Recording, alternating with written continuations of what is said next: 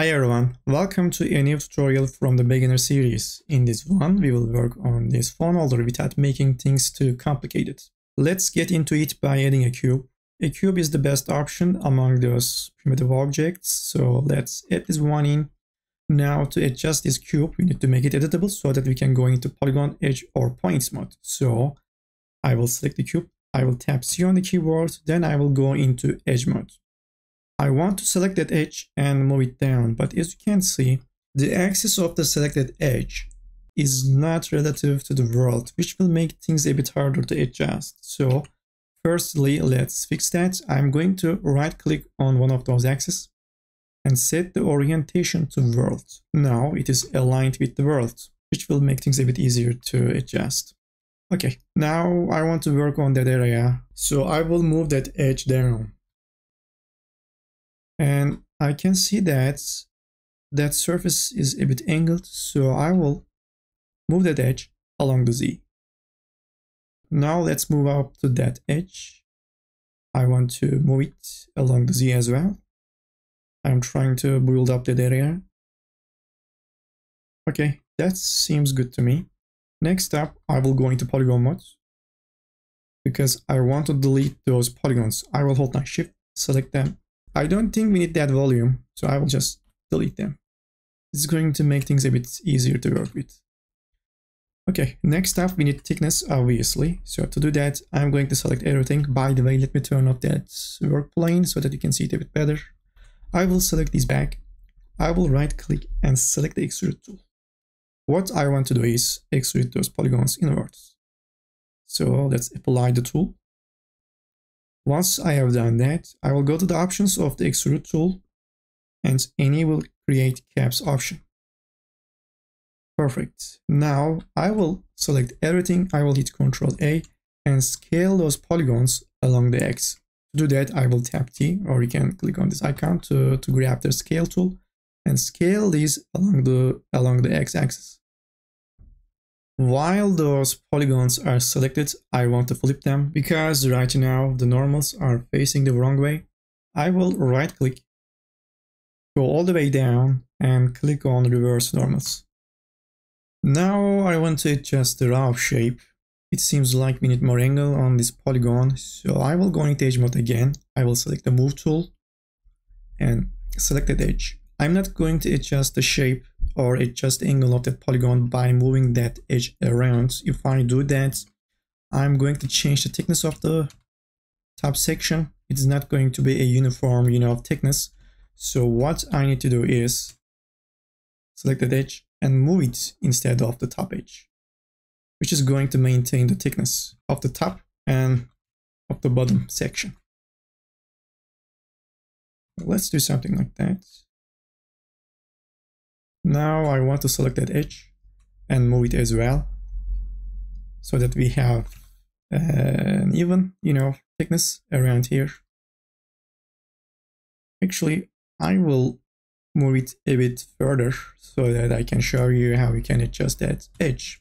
Because if you want to move that edge with the move tool, let me show you that in the right view. So if you want to adjust that edge with the move tool, you can see that it is going to be a bit random, which is going to change the thickness of the top section. So what we need to do is lock that edge to the angle of the surface. So doing this is going to be extremely easy. I will right click and select the slide tool and slide that up. Let's do that in the right view because I want to align that edge with that one. I will select this back. And it seems like it is looking quite well. By the way, as you can see, I am not using any image planes. I am using a single reference image. I believe trying to model things with a single image or with a single reference point is a great way to improve your 3D modeling skills. It kind of forces you to think in 3D dimensional, if you know what I mean. I know it makes things a bit harder to follow and adjust, but I can guarantee that it is going to help you a lot. Alright, we have completed the first step. In this first step, the aim is to model the shape as simple as possible. You basically forget about those bevels in the very first step. In the second step, we will try to get those bevels. So let's go into edge mode. I am going to start with those ones because these are going to be quite easy. I will right click, select the bevel tool, and bevel these out with 0 subdivision. To be exact, I'm going to set the offset to 14.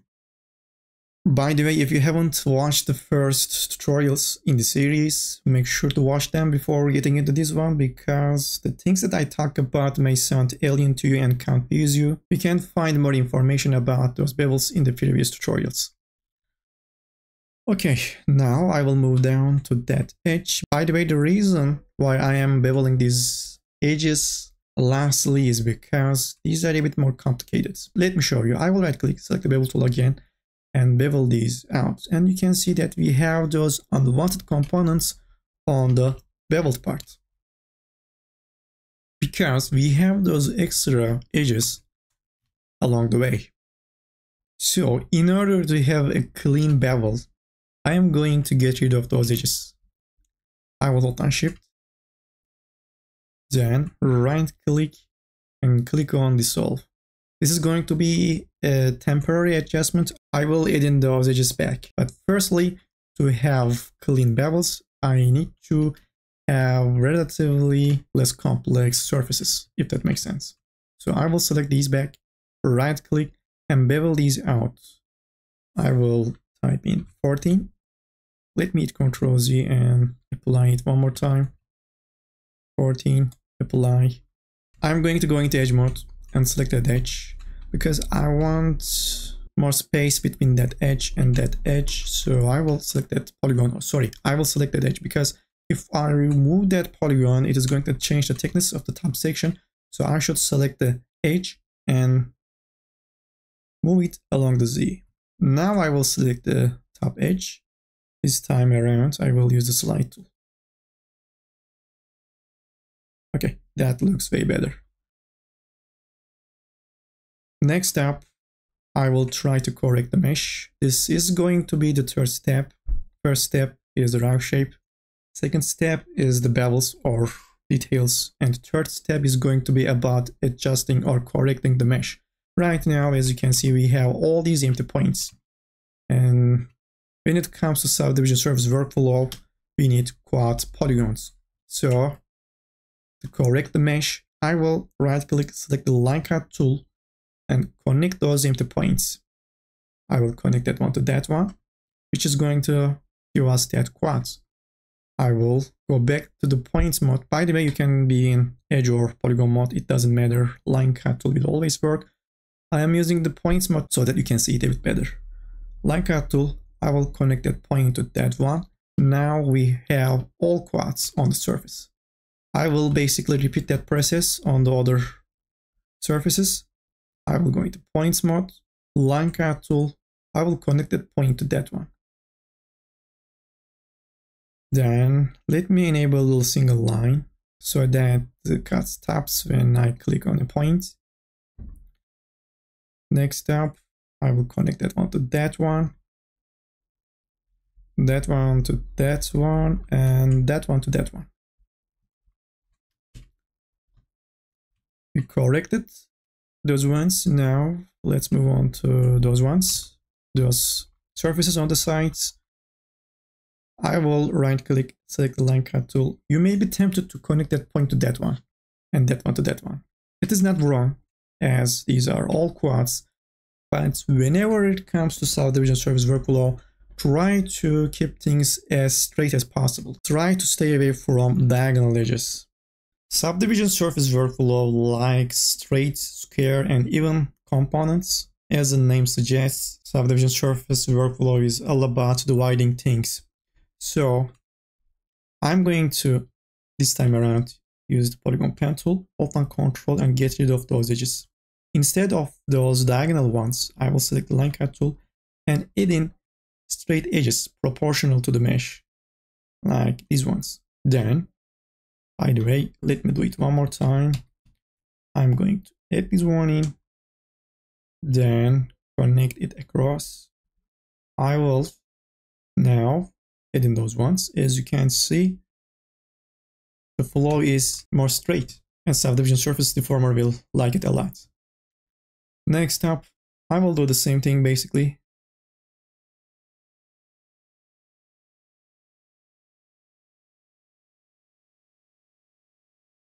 Let's go to the other side and add in those points.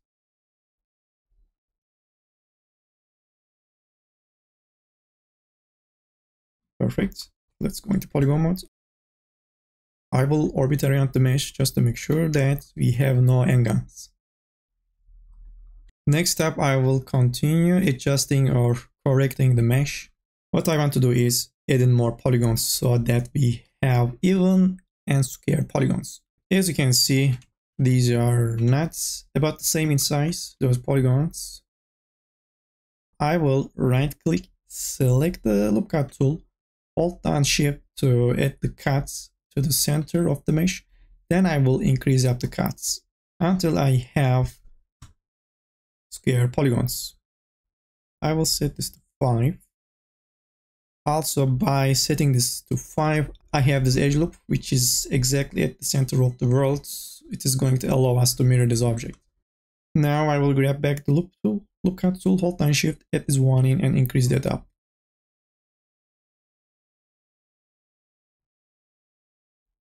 Looks nice. By the way, when it comes to bevels, I talked about the topic in the previous tutorials. When it comes to bevels, we need to support them with supporting edges like this one and this one.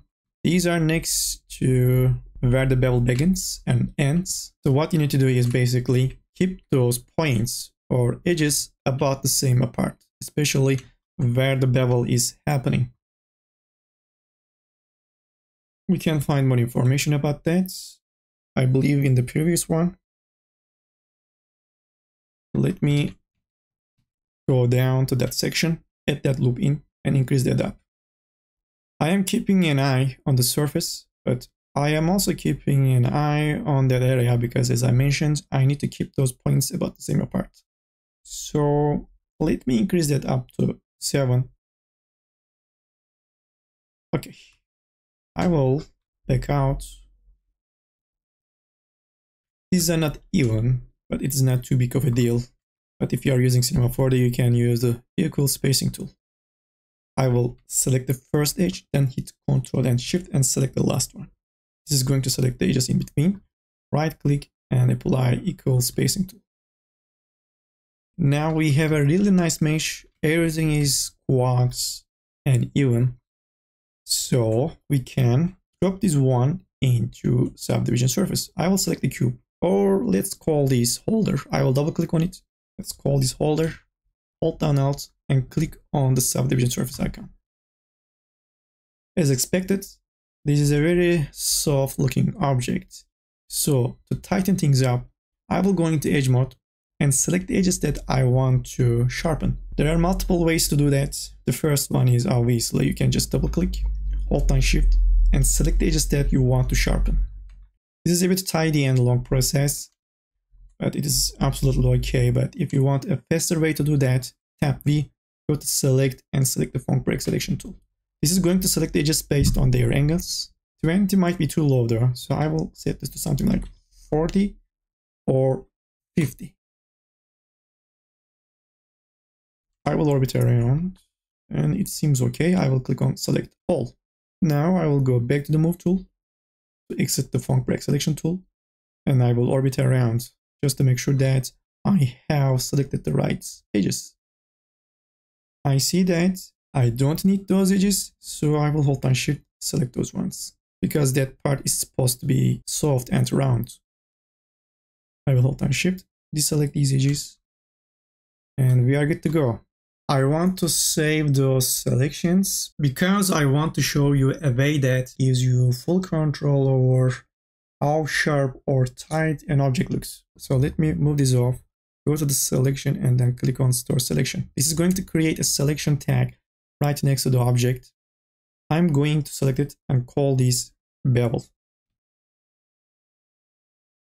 Now if I deselect, I can always go to that selection, double click on it and select these back.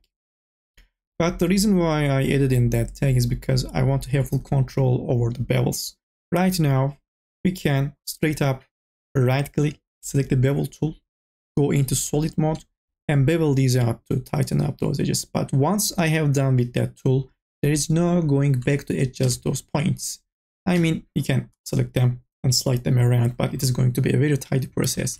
So to have full control over those bevels, I'm going to use a deformer, and that deformer is called bevel deformer. I will select the object, Alt-Shift, go to the deformers and select the bevel tool. This is going to parent the bevel tool to the holder or selected object. I will select the bevel deformer, go to the option and turn off use angle. And this is obviously will bevel everything. But what we want is bevel out the edges that we previously selected or stored. So to do that, I will select the bevel deformer, select the tag, selection tag, and drop this one into the selection. Now it is only going to bevel out those selected edges. I will again go into solid mode. I don't want bevels. I just want to add in those cuts on each side of the mesh. I will adjust offset. Then to get rid of those triangles, I will go to the topology and set this option to uniform. Let's enable subdivision surface. I will change my display to the default one. And here we go. As I said, now we have full control over the bevels. Like I can select the bevel tool, go to the option and set the offset amount. If I set this to 1, I will have this look, a very sharp looking object. But if I set this to 2 or 3, I have a softer look.